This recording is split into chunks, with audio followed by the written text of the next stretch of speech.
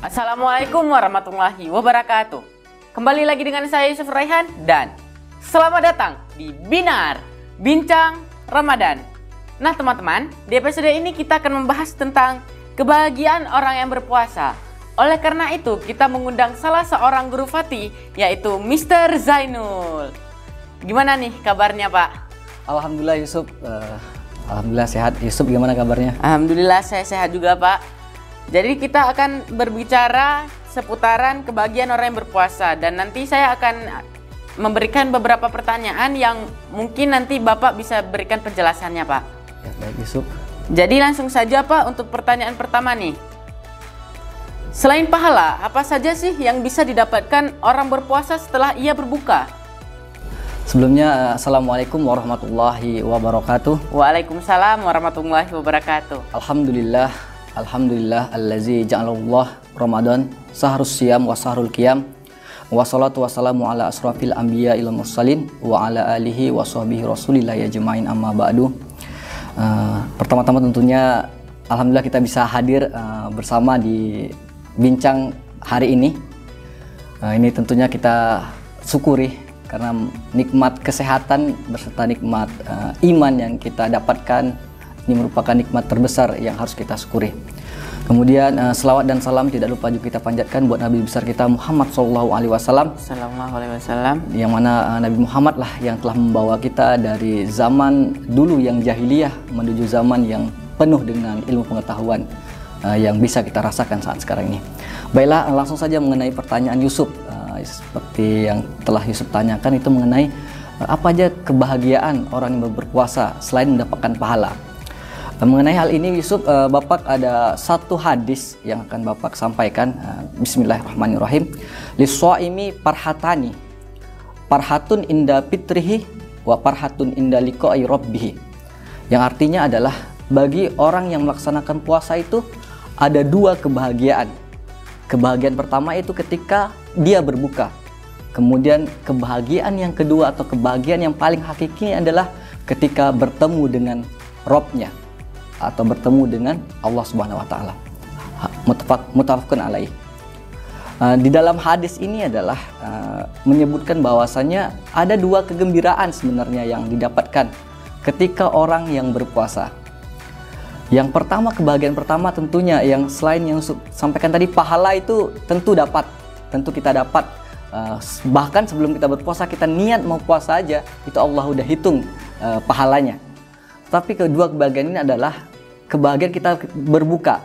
Berbuka dalam hal ini ketika kita berbuka puasa tentunya kita telah menjalani hari yang begitu panjang yang telah kita lewati dengan menahan segala macam hal.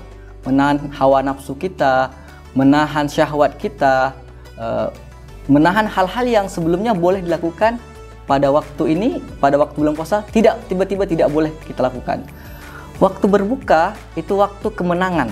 Hanya kita dan Allah yang tahu apakah kita puasa dengan benar atau enggak. Makanya itu sangat gembira, sangat berbahagia apabila kita bisa melaksanakan puasa ini dari mulai terbit fajar hingga terbenam matahari dengan benar-benar, dengan bersungguh-sungguh, dengan syarat-syarat dan ketentuan yang telah kita capai, sehingga kegembiraan itu kita dapat. Kegembiraan pertama pada saat buka, dan selanjutnya apabila telah selesai 1 bulan Ramadan penuh, kita telah berhasil untuk mengikuti segala macam aktivitas, segala macam ibadah. Maka pada saat hari raya Idul Fitri itu gembiranya, kebahagiaan itu lebih terasa lagi. Seperti itu. Ini kebahagiaan yang pertama tadi, kebahagiaan saat berbuka, maupun saat berbuka puasa atau sangat berbuka di saat hari raya Idul Fitri.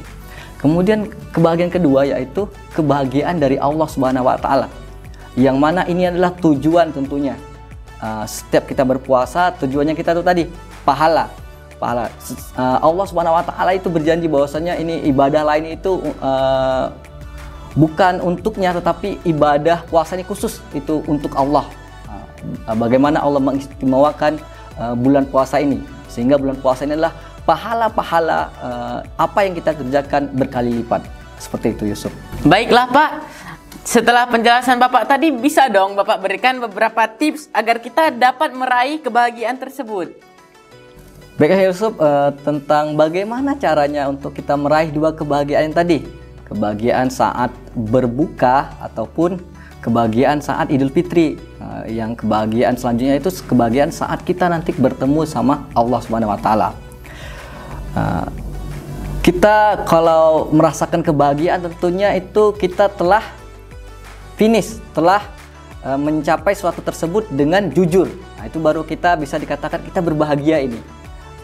Saat kita berbuka, gimana kita bahagia? Kalau untuk dunianya kita udahan menahan hawa nafsu aja, udah kita nggak lapar, udah kita nggak minum, itu secara otomatis mungkin dapat dikaji juga dari kedokteran, itu kita udah bahagia apabila nanti kita dapat makan dan minum. Itu secara psikologis, secara ilmu kedokteran itu udah otomatis kayak gitu. Tapi untuk spiritual kita, bagaimana caranya jiwa hati kita ini tenang apabila telah kita menjauhi apa yang dilarang pada bulan puasa tersebut. Kita tidak boleh menggunjing orang lain, tidak boleh gosip, kita jaga pandangan kita, coba untuk mengurangi hal tersebut. Mungkin perbanyak baca Quran, Pak. Ya benar. Itu tadi hal-hal yang mungkin dilarang, hal-hal yang harus kita lakukan, yang memang diperintahkan, yang biasanya di bulan biasa kita baca satu hari satu halaman, di target pada bulan Ramadan harus lebih banyak lagi. Mungkin satu hari bisa satu juz, sehingga 30 bulan Ramadan kita bisa mencarikan satu tamatan, satu khatam Al-Quran, seperti itu. Itu seperti tadi yang sudah dijelaskan, benar, membaca Al-Quran, kita sholat sunnah, sholat duha, sholat rawatib, kemudian bersedekah, itu amalan-amalan sunnah yang mungkin lebih kita giatkan lagi, seperti itu. Jadi intinya adalah bagaimana kita mencapai tips kebahagiaan tadi adalah kita melakukan apa yang Allah perintahkan, kemudian melakukan sunnah-sunnah Nabi lebih banyak lagi daripada hal hari-hari biasanya, kemudian kita meninggalkan apa yang dilarang pada saat bulan Ramadan, bahkan meninggalkan yang mungkin hal-hal yang kecil yang tidak diperlukan, lebih banyak pada ibadah. Mungkin itu aja tips dari Bapak Yusuf untuk bagaimana tadi meraih kebahagiaan pada saat bulan Ramadan. Terima kasih Mr. Zainul telah memberikan kita banyak informasi yang sangat luar biasa, dan tips-tipsnya semoga bisa bermanfaat terutama bagi saya dan teman-teman, dan bisa menerapkannya di bulan Ramadan. Nah teman-teman, mungkin itu saja pembahasan kita pada episode ini. Terima kasih sudah menonton. Jangan lupa saksikan Binar episode selanjutnya hanya di channel Fatih Bilingual School. Saya Yusuf Raihan pamit undur diri. Wassalamualaikum warahmatullahi wabarakatuh. Waalaikumsalam warahmatullahi wabarakatuh.